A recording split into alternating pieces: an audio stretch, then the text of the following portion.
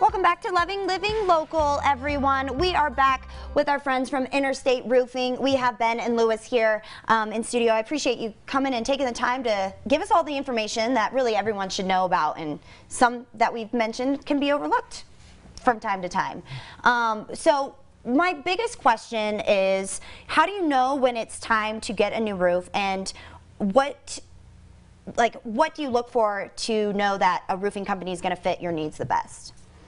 When you know you need a roof generally, when you start to find granules that are coming off the shingles, you'll find them in your gutters or on your sidewalks and your decks and patio covers and stuff like that. That's usually a sign that your roof is delaminating and it's time to get a new roof, or it's been impacted by hail. And the next question you asked was when it's time to how to choose a roofer, when to get a roofer. When choosing a roofer, you want to choose someone local. Okay. It's very important. A lot of roofing companies, I see it all the time, they're like, oh, I got a new roof a year ago, and I call the roofer and their phone's deactivated, they're not answering their phone. So I mean, it would be best practice to choose a roofer that's been in business for quite a few years, and you want to check with the Attorney General's office, make sure that they're in good standings with the state and have good, they have license and workers' comp and general liability. These things are very important. That's actually a really good point. Yeah, those I didn't even think of that. So when it comes to the ACV policy, and how does that differ from RCV policy? Sure. Hi, Kenny. So I think that's an important question. I think a lot of customers don't realize that they may have an ACV policy, which is an actual cash value policy, which what it essentially means is if you file a claim on your roof, they're going to view the value of the roof in the condition that it's in. They're not going to pay you, the difference is the RCV is the replacement cost value. You're going to have to make up that difference if you have an actual cash value policy versus the replacement cost value. Just important to know, I've run into situations where people think I have insurance, and the insurance company is going to pay for my new roof, and they find out they have an actual cash value policy, and they get a quarter of the price of to replace their roof. So can my insurance raise my premiums when you have a roof claim? Yeah, no, that's a great question. No, they can't raise it specifically for you because you file a claim. If enough people in the area, if everybody files a claim due to hail or whatever it is, they can go in and raise everyone's premiums, but they cannot raise your premiums for filing a claim. And then how do the insurance companies determine the value of a roof? That's probably the biggest question and concern on people's minds.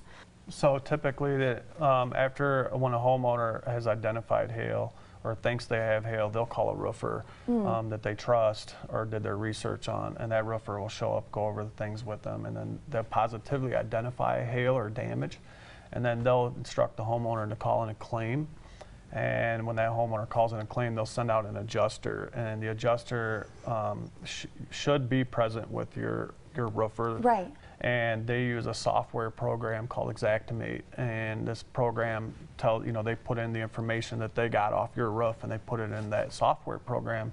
It's the same software program we use, and it gives them the pricing and all that stuff. And insurance companies are really pushing right now the 2% and 1% policy. So what are those, and what are they worth exactly?